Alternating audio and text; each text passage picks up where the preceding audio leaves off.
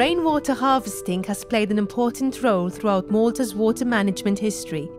In your opinion, how significant of a tool is rainwater harvesting to meet today's national water demand? Rainwater harvesting is the process of collecting rainwater with the intention of reuse, and it can be applied at all levels. So, of course, rain falls everywhere, on residential units, on commercial buildings. The advantage of rainwater harvesting is that the water is coming to you. So there are no issues of transportation of water from a water treatment plant to the consumer. Other advantages of rainwater harvesting is, which is sometimes not mentioned, but it is of big importance, is that it prevents flooding.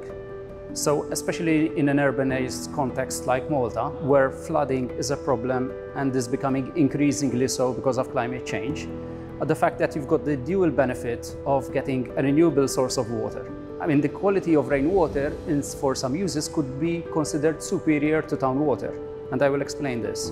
For example, if you're using the rainwater for the washing machine, the fact that rainwater has no hardness and no salts, from a water quality point of view for that intended use, it's actually superior to town water.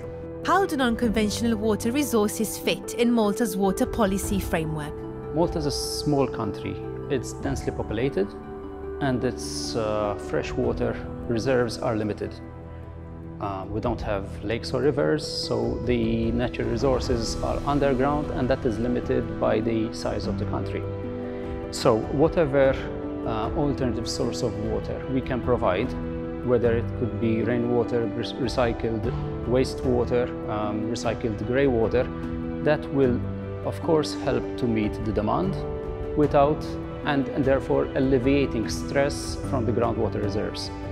That is primarily how I see it in contributing towards a sustainable future in terms of freshwater use for the country.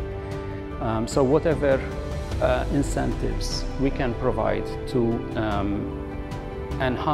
increase the uptake of these technologies would be beneficial for the country in the short, medium and long term.